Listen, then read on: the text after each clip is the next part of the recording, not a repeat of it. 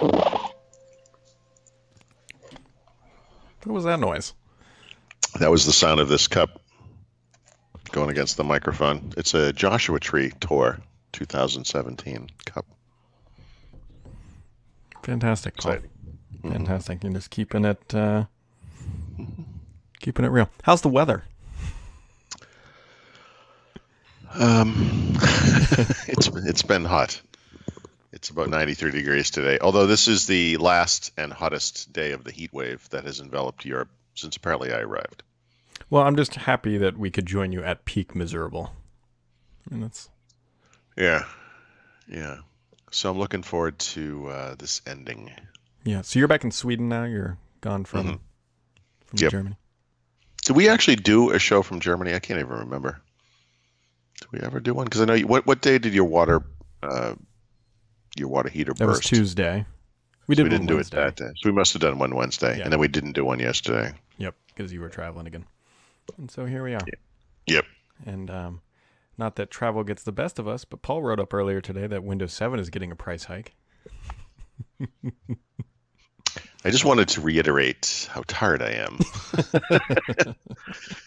Yeah, I was. We were coming home on the train, and Mary Jo had Skyped me and said, "Hey, I'm sure you already know this, but you wrote Windows 7 a bunch of times, and you meant Windows 10." And I'm like, "Yeah, I didn't actually know that." So I asked you and Mehedi if somebody could please correct my egregious error. Yep, but for those who are curious, if you're on the enterprise side of life or the on-premises, if either of those words make sense to you, expect to pay just a little bit more, well, 10% more if you're in the office world, starting with 2019 products. Yeah. You know, the funny thing about this is I actually spent a bunch of time researching two things because I really don't understand the answers to these questions, which are what is the difference between Windows 10, not Windows 7, Enterprise and Windows 10 Enterprise E3, and what was, or I guess is currently the pricing of Windows 10 Enterprise as compared to E3. I was able to find the pricing on E3, and I know that as part of this price hike, the price of non-E3 Enterprise is going up to the same price as E3, but I don't know what the current price is.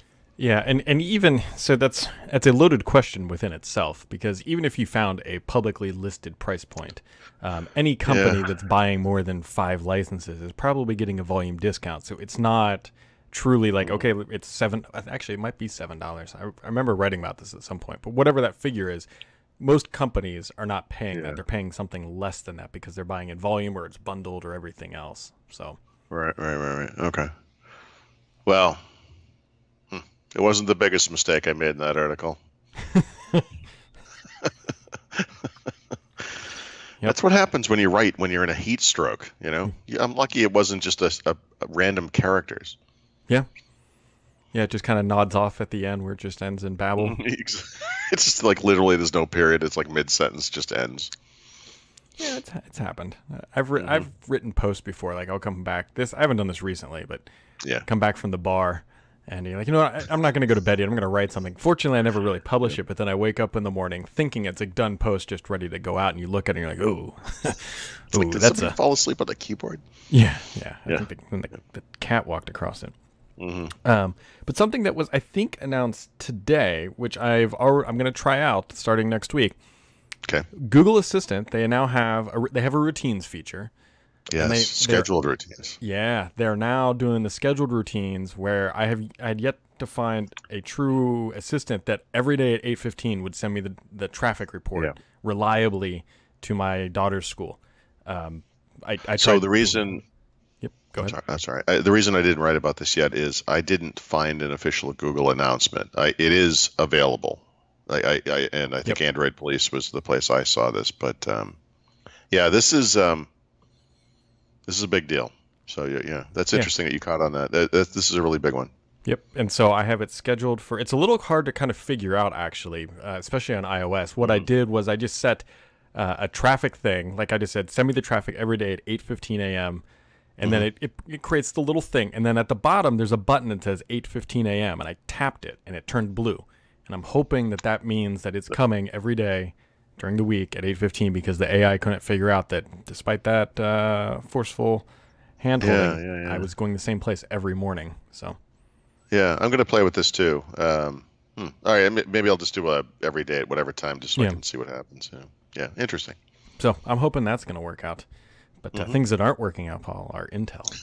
Boom, boom, boom. Well, I don't- you know they I don't I guess it wasn't a record quarter, but they had an amazing quarter. They beat their year over year profits and revenues by dramatic numbers. I don't remember the exact numbers off the top of my head. I think profits were up Mhm. 37% and revenue by something like 17%. So they had a blockbuster quarter. And, as far as like PC chips go, I mean, honestly, they've been beating the market in the sense that they've experienced growth in sales to that market at a time when that market wasn't actually growing, which, is a little bit hard to explain, but we see Microsoft does the same thing. It might have something to do with the fact that they're selling more chips to the premium gaming part of the market, Mhm. which is, of course, where their strength lies anyway. So that could be it. But it's interesting. Like they've always done a really good job. But there are a number of factors weighing on Intel, and among them is I love that somebody coined the phrase the 10 nanometer debacle. I Oh didn't come up with gosh. that one myself, but this notion that Intel has been promising to make this technological transition to a more efficient, well, to a new manufacturing process that makes more efficient chips. 10 nanometer versus 14 nanometer for years, and they keep delaying it quarter by quarter, half year by half year. So the latest word was that it was going to happen by the beginning of 2019 in volume, Hmm. and now they're saying the end of 2019 in volume, and not until 2020 at the earliest for the servers, which, of course, in some ways is even more important when you think about it from energy efficiency and so forth. Sure. Um, and I guess I didn't put this in my own article. I saw this later, but apparently AMD is making inroads in the data center as well, which is a huge problem for Intel because this Hmm. is one of their few strongholds. In fact, they arguably have a better monopoly in servers than they do in desktop PCs or just PCs.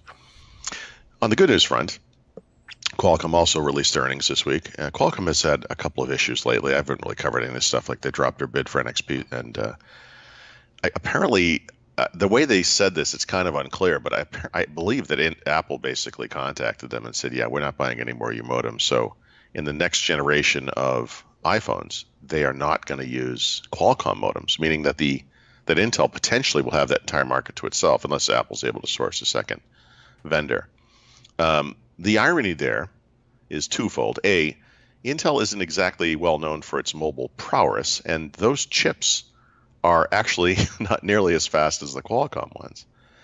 And the second thing is that as a result of that, Apple actually slows down the Qualcomm modems in the iPhones that do use those modems to match the slower speed of the Intel modems because they want every iPhone to be identical, Yep. which is just like so goofy. It's crazy. Yep. Yeah.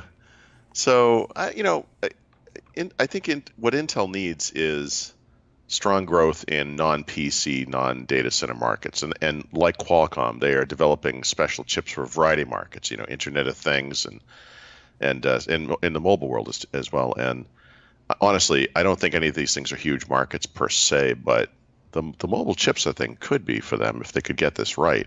Hmm. So yeah, it's potentially a big deal. I mean, they only sell a couple iPhones a year, so if Yeah, that yeah, does hold out to be true, that'll be yep, yep. that'll be big Yeah, news for. I think the word you were looking, the phrase you were looking for was hundreds of millions Yeah, a year. You know, yeah. absolutely. And that Hmm. actually got me thinking earlier today because I was reading some of this as it was coming across the wire, and I tweeted out a question. Microsoft actually makes a significant number of chips themselves. I never really thought of them as, hey, a chip manufacturer, but they Hmm. really are. I mean, they have Yeah, the HoloLens, they have the one in the Surface. They've got Xbox is kind of arguable because it's whatever, it's AMD, but it's theirs or whatever. yep. They've got stuff in the Surface, and the other thing that I had Data learned was center that stuff for there. the upcoming Scarlet Cloud box, the streaming Hmm. box, it's going to have their own silicon in it as well. Yeah. No, this is the big push. I mean, I had written something about this sometime in the past year, but uh, Apple kind of got this ball rolling where they have lots of custom chipsets that they make. I mean, obviously they also make the A series processors, but increasingly there are these custom chips in their devices that are Apple designed, and Microsoft's doing the same thing. Like you said, the Pixel and Sense chip that's in some of the newer Surface devices is a good example. I think Azure Sphere would fall into this category in the sense that it's kind of a Microsoft, Yep. at least a Microsoft co-design kind of thing. And they've got the And FPGAs as well. I forgot about those. yeah, It's a yep. big one. So yeah, I mean, it's the Alan Kay thing all over again. You know, if you're serious about software, you have to make your own hardware. And you know, the world Alan Kay was probably envisioning when he said that in the 80s or whatever was a much simpler world than the one of today. But I do find it really interesting that and Google does the same thing too, right? And Google does the same thing on the cloud data center side as Microsoft too. These guys who are, you know, known as software makers are increasingly making hardware, and especially specialized components for their systems that kind of differentiate them from the competition. Yep, I've been trying to figure this out, and I know you told me how to do it, and I can never remember how to do it. What is? How do you make the Chromeless web app in Chrome? I thought it was under more tools. Yeah, you know, it's weird because they keep changing it. So I might have a different version of Chrome than you do. So let me just look at it real quick. The language is going to vary depending on the kind of website you're looking at. But yeah, it is more more tools. So if it's just a normal web page, it's create shortcut. Do you see that there? Yeah. And then when let me just see what it says. Yeah, so when the little create shortcut window comes up, you want to make sure it says open as a window. Now, the other thing, to find these things later, I think you go. Let me just see what this does. Is it like Chrome apps? Like Chrome, you get a Chrome : / I think it's apps or apps. Let me try apps. Yeah, that assuming you're signing into Chrome with your your Google account. Every time you do what you just did, that thing will be in the apps list. So you can go to a different computer and find it there. And you can actually change it there. So if you screw it up, you can right-click it and check open as a window from there. And then you can launch it as a window, like a Chromeless window. I can explain why later I needed that, but I cannot do that quite yet. Okay. Very mysterious. Very mysterious. Very mysterious. Everybody can calm down. It's not all that exciting. Okay. But I was just playing with something. Speaking of playing with something, Paul, how are you dealing with no Call of Duty? Oh, it's not really a problem. Interesting. My son is here through Sunday, and he has a gigantic 17-inch HP gaming laptop that he actually travels with, which is really funny. I don't think I told you this. He on the plane ride out, he opened this thing up, took out some Nintendo Switch controllers, the little ones like blue and red. And I guess it makes like a game controller or something. I don't know if he was using. I think they were together. I don't remember exactly. They were tiny though, and he was playing a game on the plane, with I guess you connect it with Bluetooth or something. And he's been playing Fortnite and a game called The Forest and Overwatch. Yeah, Overwatch is a good one. Yeah. You know, the funny thing is, I literally play Call of Duty every single day when I'm home, and I do it. There's kind of a schedule that I kind of have, like in the morning when I'm done with working and writing and I kind of clean up for the podcast, and it's like 10:45. I'll play it before we start the podcast, and then I'll play again until we eat lunch, and then I go off and do other things. But I don't, it's weird. Like something about traveling, like it's just a different schedule, and it's a different kind of day. You know, someone had asked me about that, and that Ask Paul thing this week, like, why am I not just taking a vacation, which is kind of a complex answer. But, because I'm 6 hours ahead of the United States, the East Coast of the United States now, I can get up in the morning, again, to work and I did this today, actually, where I wrote a couple of articles, and then we go out and we go into the city, and if we come back for 3, which is the typical schedule, that's like 9 a.m. back home, and then I can work for a couple hours, 2-3 hours. Yep. More, and then dinner happens and whatever. And the podcast, because of the timing, like this one is 1 p.m. rather, ET. It's 7 p.m. here when we do that, but that's fine. It's like, as you can see, it is like noon here. Yes. Because Stockholm. And then Windows Weekly is at 2, so that's like 8. Am I getting this right? Yeah, 8 to 10, and that's fine. It's fine, and it's still full light too. When that's done too. But it's kind of it's almost like a half day schedule in a way. Yeah. But it kind of focuses me more, because the truth is, if you think about, like, I probably do sit in front of the computer for 8 hours a day. There's a lot of other stuff that goes on, and this. Maybe people watching this might not understand this completely. Like, I'm not just like literally typing all day long. Right. But like I got for example, that Lenovo Smart Display came, in the mail the day before we left for Germany. And so part of that day is you spend the time setting it up, taking photos and taking notes and everything. And that kind of stuff is happening all the time. Like when I'm home, I'll have like a laptop over, maybe I'm running battery life test on it or whatever. And I've got all this different, stuff going on. And so when I'm here, I don't have any of that other stuff going on. But I probably most days have the opportunity at least to sit in front of the computer and write, for roughly the same amount of time, roughly. I am away. I mean, so I usually off. I'm not really taking like an actual, like, here's the week I'm off, but I took some time off this week already. There were a couple of days there with the Berlin and traveling. It was kind of tough. And then when my friends come next week, I think I'll probably take a day or two off, but whatever. Yeah, there's a question from the chat room. Maybe you can clarify here. The controllers that your son uses, what are those actual ones from Nintendo, or are they like it? Somebody was asking because they're interested in them. Yeah, he was using the Nintendo Switch controllers.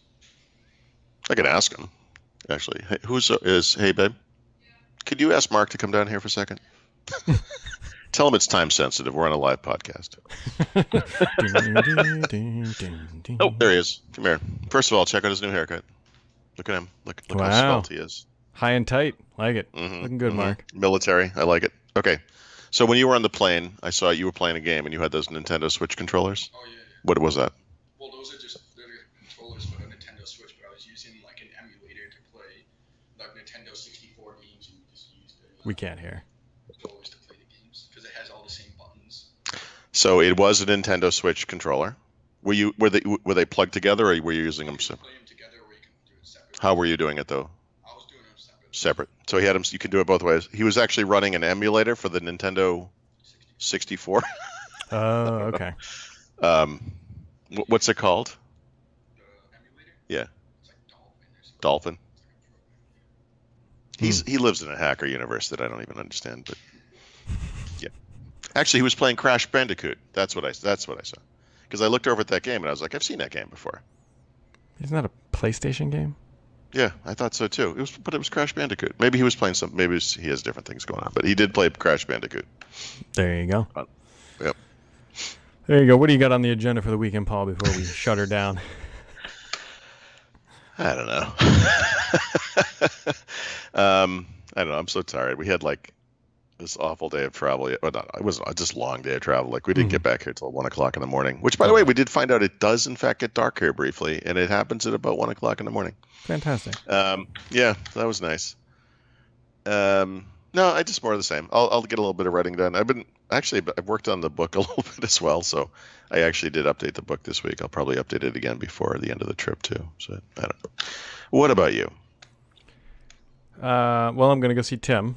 I'm going to see Tim today, and I'm definitely going to see him on Sunday because if he takes my belt and ties, I'm going to need them. That's really funny. And then my birthday's on Monday, and my wife and I are going out, I think, Saturday night for some, I don't know, time without the kid. I don't know what we're doing. I do have a birthday present for you from Marcus, but that will have to wait until after I get home. Ruh-roh.